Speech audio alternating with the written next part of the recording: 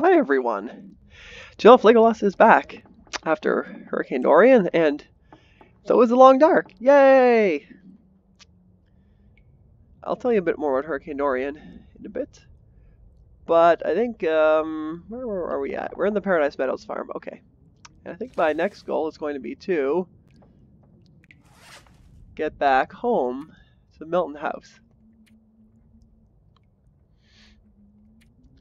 Now, I haven't decided what we're going to do in this episode yet, other than talk about Hurricane Dorian. But, you know what? That's not a problem. We'll think about what we're going to do when we get back home. First, I gotta drop off all the stuff I have in my pockets. Oh. And, yeah. You know what we might go? We might go up to the radio tower today. That might be... It's just outside Milton. I know I haven't looted all the houses in Milton yet, but those I could loot at any time. So if there's a blizzard, I'll loot those. So we won't do that today if the weather's decent.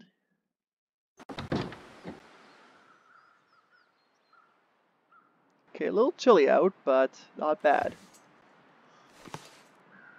A little bit foggy, but it's not bad either. Let's see, did I map this area? Oh, shoot.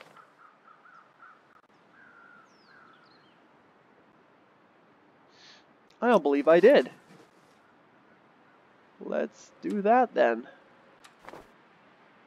Lighten the load a little by Sketchy Sketch.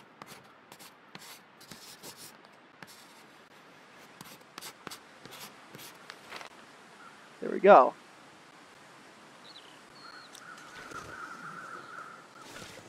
Alright, now let's head back home.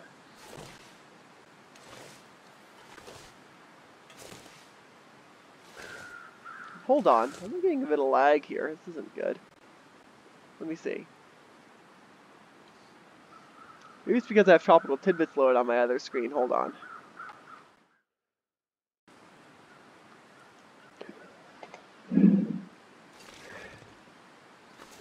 Still a bit of lag. It's not ideal.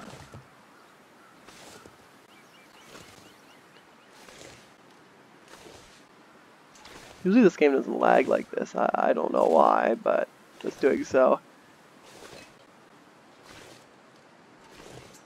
But anyway, we'll see what happens. Maybe the PC is just a little grumpy today, or there was a big update to Windows, I think, just after Hurricane Dorian. And that might be causing it to run a little slower.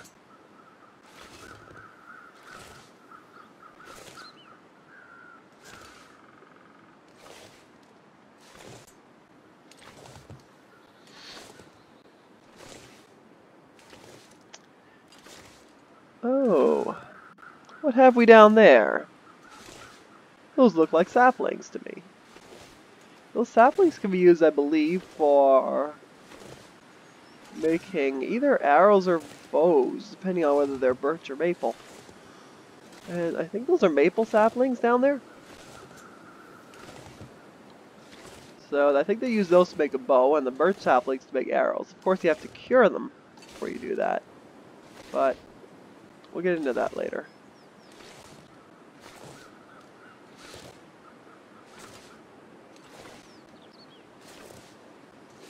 Well, let's sprint a second.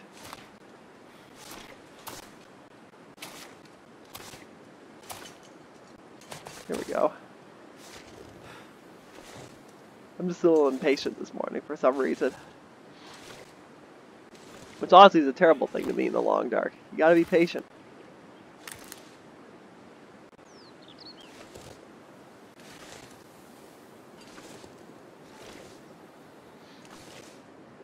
Man, is it ever laggy? Whew. Let's see if I can fix that.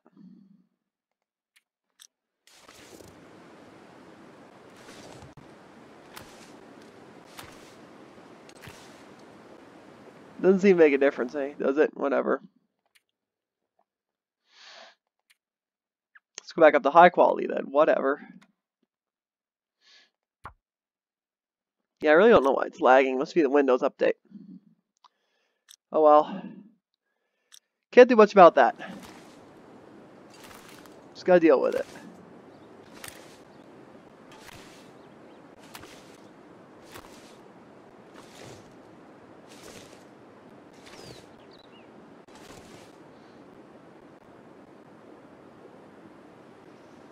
Oh shoot, I didn't bring a hatchet.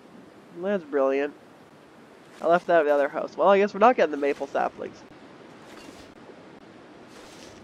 Oh well. We won't be making a bow anytime soon anyway, or we'll be getting into hunting with the rifle most likely anyway in the next few episodes. Who knows, maybe I'll even show you how to hunt this episode. I have 4 rounds of ammo, so I mean I can definitely hunt or show you how to do so.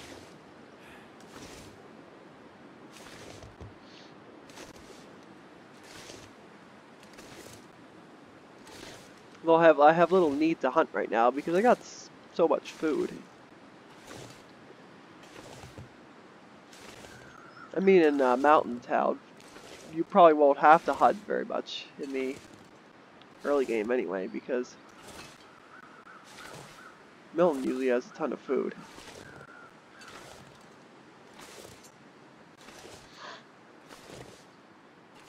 So anyway, I guess I'll talk about Hurricane Dorian on the way to the house. Well, Hurricane Dorian made landfall just a few hours after I recorded the last episode as a Category 2 post-tropical cyclone, so fairly close to Sambro. And yeah, it was almost as bad as Hurricane Juan back in 2003, or well, the worst hurricane to strike Nova Scotia since Juan. In other words, it was a pretty big deal. I personally didn't lost power for 4 days, but other than a few trees blowing down, everything else was okay. I recorded a video of Hurricane Dorian from my house on my other YouTube channel. So if you want to check out what the conditions were and learn more about it, go take a look at that. But the most notable thing that happened during Hurricane Dorian in Nova Scotia was a large construction crane on South Park Street got blown against a building. And as far as I know, the developer who is working on the building is still trying to remove that crane as of today. Or, I don't know if they're doing it today, it's the weekend when I'm recording this, but they haven't figured out how to get the crane down yet. So,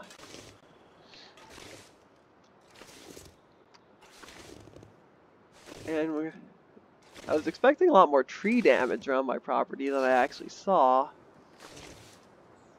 But my neighbor, I didn't lose many trees, but some of my neighbors lost big clumps. Well, just like Hurricane Juan in that regard.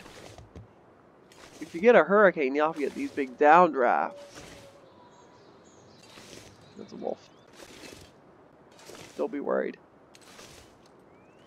And then these downdrafts can flatten all the trees in a localized area. I didn't happen to get any downdrafts on my trees, so that's why I didn't lose tons of trees.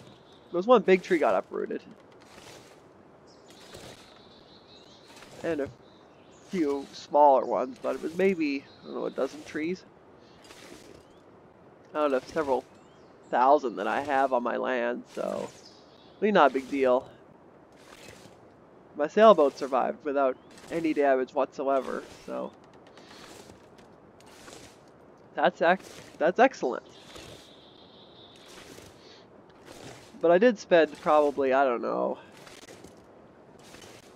pretty much all of Thursday preparing for the hurricane, so the lesson I have for you, good hurricane preparedness pays off. No panic when you see a hurricane warning. Just prepare for it and you'll be okay. Well, unless it's a category 5. Just like Dorian was in the Bahamas. Then your best bet is just to evacuate. Take what you can with you. If you want to know what that looked like, go check out Josh Morgerman's video. It's pretty insane. It's literally, there's reinforced concrete buildings knocked over by Dorian, so... yeah. But yeah, the lack of power made things slightly similar to Long Dark, except, well, there were some important differences. Firstly, there was a lot more food available in my house.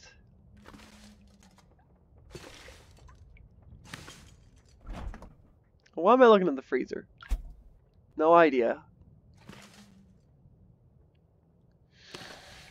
And so I didn't have to go looting houses for food.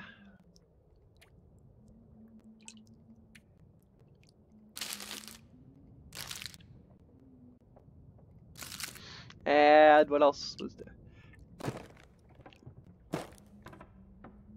And there were no Aurora Borealis, unfortunately, even though I went in the eye. Can you imagine how cool that would have looked if I had Aurora Borealis in the middle of the eye of Hurricane Dorian? Wow. But, oh well. That didn't happen, unfortunately. But I did indeed have to use things like, well, this storm lantern because I had no power, so I'd light my house with actually candles, but you get the idea. Storm lanterns, and I would cook over a methanol stove.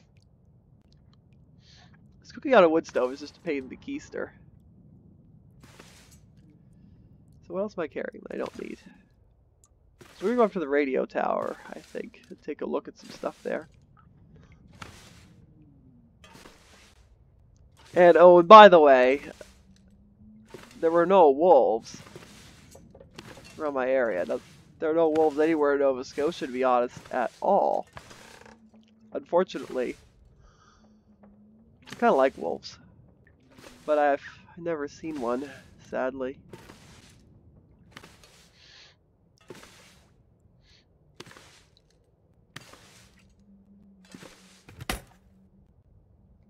Let's see, what do we have that's heavy?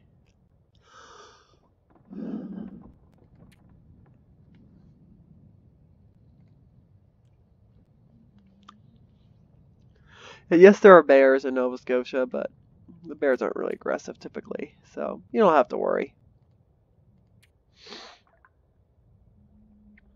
Carry anything that's really heavy? It doesn't seem like it. You know what?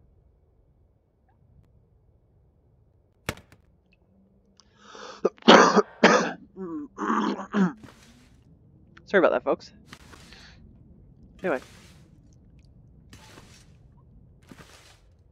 Yeah. So, it was a little bit like the Long Dark, but I didn't get bored. Aside from, well, a bit of tree clearing. Past the time of the afternoon, I went for a sail in my undamaged sailboat. And I played music on some old 78 RPM gramophone records. The thing is a wind-up machine, and it's about 100 years old, but it honestly sounds amazing.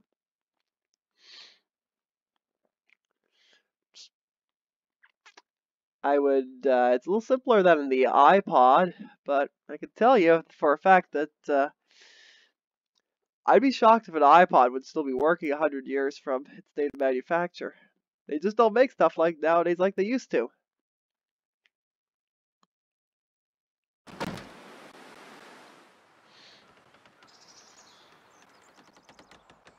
Alright. I think I've been talking about Hurricane Dorian enough. Let's go to the radio tower. There's a few other areas back up this way too that are worth checking out. Like, there's a wrecked plane up here too, so we'll check all those areas out.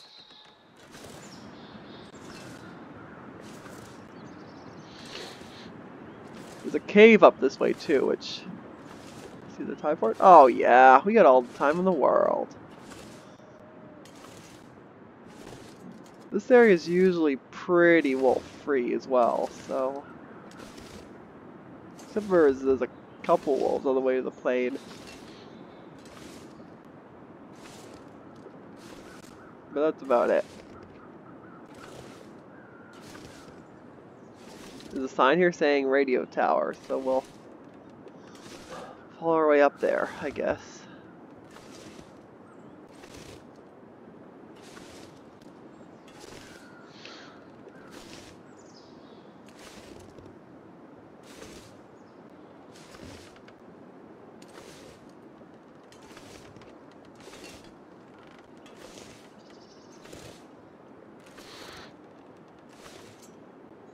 So, there's the radio tower right there.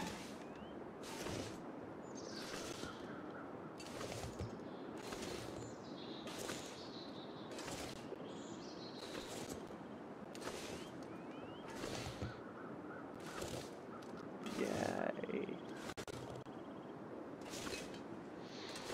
I think you can climb up to it on the front face, but I could try. I really don't remember what spawns there.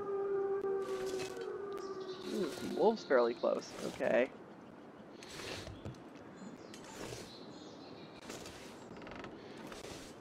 Hold on, folks.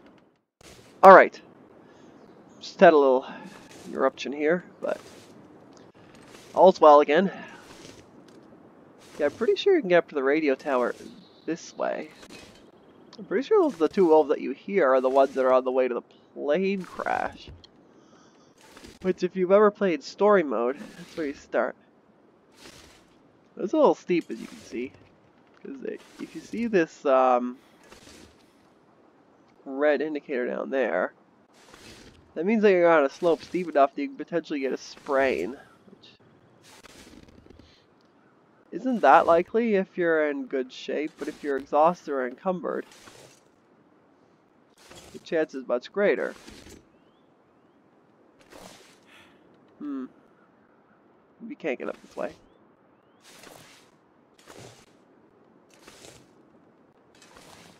Okay, whatever. Worth a shot.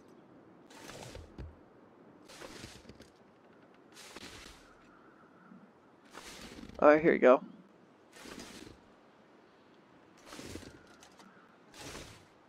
This is how you get up, right?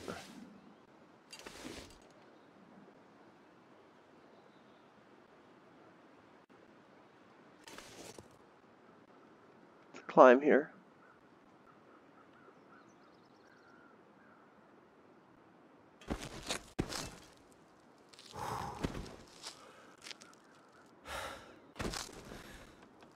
These climbs and all ropes.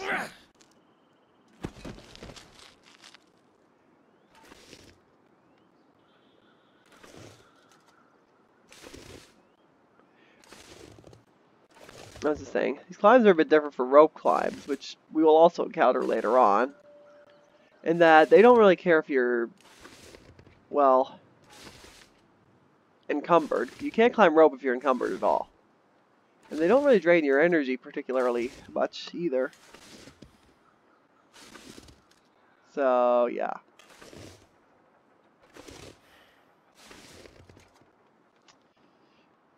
Here is the radio tower. There's the fly crate down there, and then there might be something in there, but I honestly never had much luck finding anything here, but you know what? Why not? Take a quick look.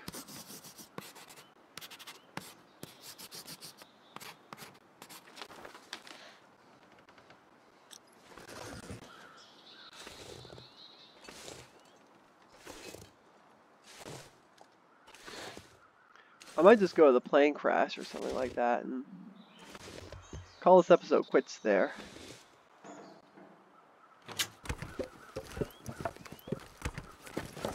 Tell me something in this big bin, eh? Nothing. That figures. I never found anything in here in the past, so. Go figure.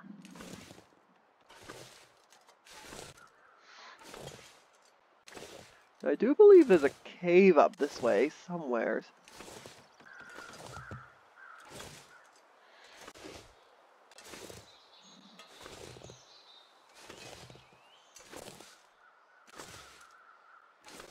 That cave had a rifle in it in my last playthrough now. There's no guarantee you'll find a rifle in there, but there could be a rifle.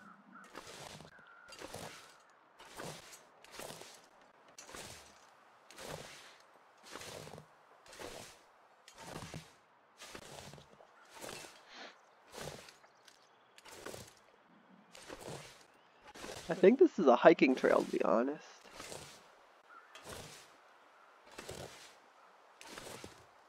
Okay, I just took a shortcut. This is the road over here to the radio tower if you follow that. No, we don't want to go that way because that'll just take us right down. We want to go this way.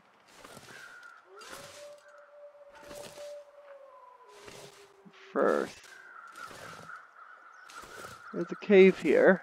Now some caves have bears in them. You can usually tell if the cave has bears in them by bones in the entrance. This one has no bones, so it's totally fine.